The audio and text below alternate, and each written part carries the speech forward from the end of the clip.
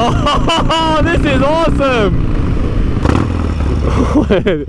It sounds so cool. Hey guys, welcome back to another video. I'm here with my dad. He's just purchased a brand new, to himself, Harley Davidson. So it's actually a 2005 1200. Is that 1200 Sportster? 2005, yeah. 2005, and it looks bloody brand new. So you would never tell that it's 2005. But this is actually the first time I've ever ridden a cruiser. So it's going to be an interesting experience. My dad tells me I'm going to want one after riding it. I assure you, you will want one. We'll see if that's the case. I did sit on it just earlier, and it felt very comfortable. So that's my first impressions. But let's have a hear of it. This is cold start, right? Cold start. All right. Oh, that's mean.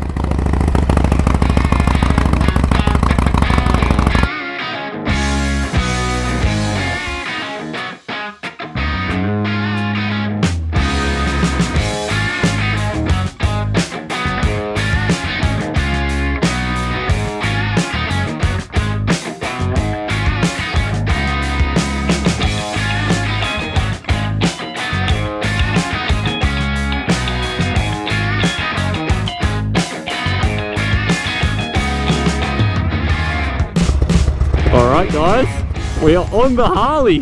Far out, it is comfy. This seat forward position is actually really nice. I gotta say, I always thought it looked a bit cringy, but man, is it comfortable. Super comfy.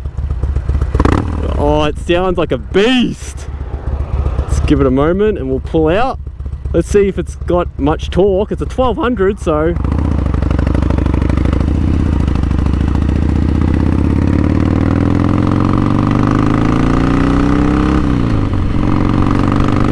oh, this is awesome!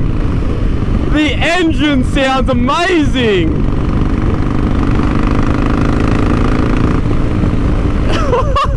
Alright, I definitely see why people buy Harleys and cruisers. I gotta say, I used to think they were a bit, you know, a bit of a poserish kind of bike.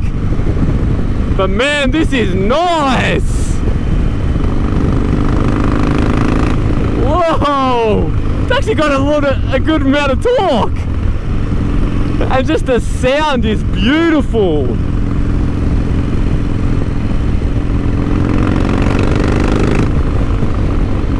You feel like such a badass on this. The gearing is so interesting.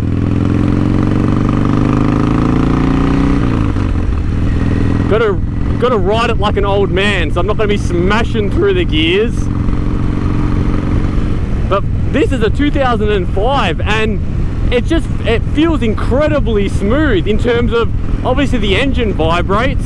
It's a big V-twin, but the gears and the clutch and everything and the brakes, they feel incredible. All right, on a bit of a quicker road now.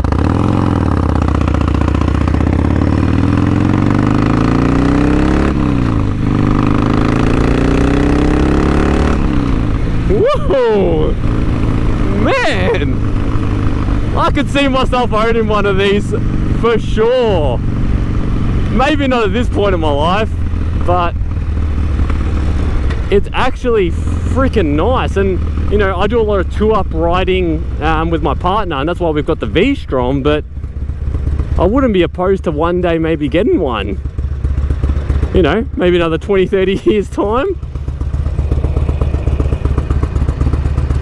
But man, this engine vibrates like crazy. Look at this thing. Wow. It sounds so cool. This is a very good example. It hasn't even got 5,000 kilometers yet. And you can tell just looking at it, it is so clean. I really got to get used to this foot positioning. Like, it's so different to what I'm used to out in front, but it feels so natural.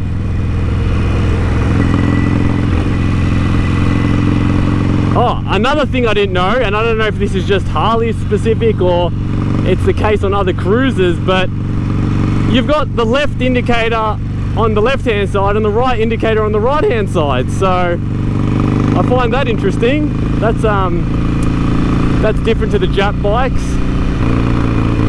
Oh, that D-cell, the exhaust is bloody awesome. Oh.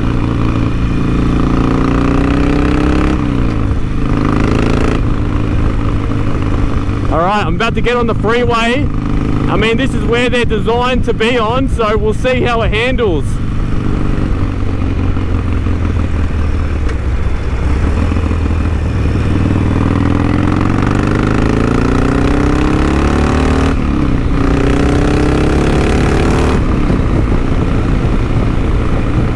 Oh man, this is a beast!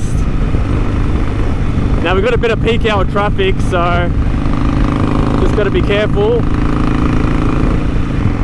But this will cruise all day. Probably actually drop a gear.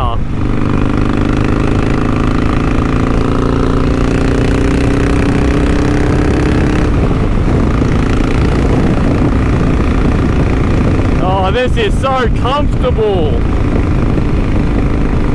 I'll probably look really weird though because I've got my adventure helmet on a Harley. Can't say I've ever seen that before, but oh well, I'm having fun, who cares?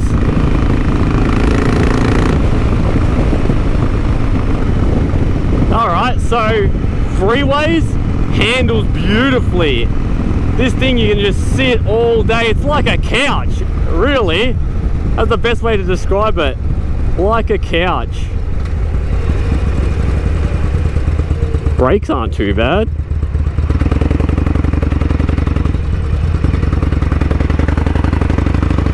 The turning is something different, like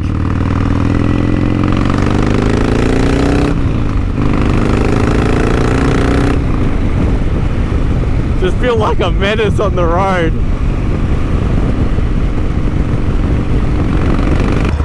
And another thing that's really nice, and I mean this is probably the case on all road bikes, but it is really nice to have your feet planted on the ground.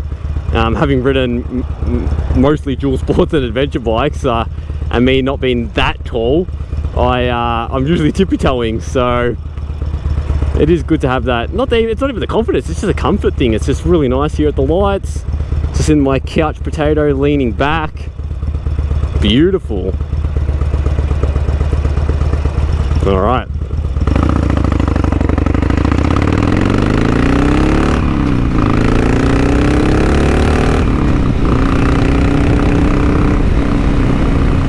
Man, it honestly rips. And this isn't even like a fast Harley. This is actually, I guess, you know, pretty slow. But plenty for the road. You really don't need much more. It's the torque on this thing that feels great. It's got a lot of pulling power.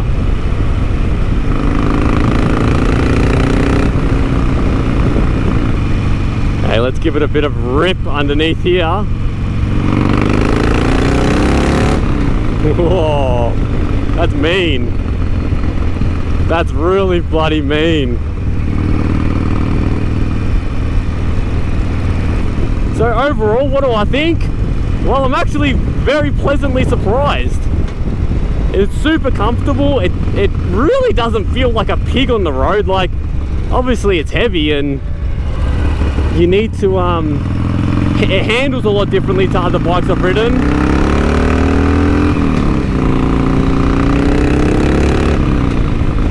But I've come to realize why people buy Harleys, and you know, it's not about, I guess it's not so much about the performance side as it is about how you feel when you're riding it, because I don't know, you just feel cool with the exhaust sound, the look of the bike. I mean, when I was younger I wasn't the biggest fan, but the more that I see them, the more I can appreciate the look. But now, having ridden one, the full experience of, you know, the exhaust and the seating position and everything, it really is a pleasant experience. Now, would I enjoy taking this through the twisties? I don't know, that's for another day. We'll see how that goes, because the handling is interesting, especially with the front wheel being so like angled far in front of you. It feels different, but it doesn't feel bad. I'm sure it's fine. You just obviously can't push it, but it just sounds so awesome. I know this was a little bit different to the content that I usually put out, being mostly adventure bike, enduro and stuff, but I just love motorcycles. I really do. I don't care what they are. I just love bikes. I love riding them. So, you know what, on this channel you're going to get a bit of everything. Obviously adventure riding and going off-road is my passion, but I definitely don't mind trying out different things. So yeah, my dad's got a bunch of other bikes as well that I'll need to do rides on.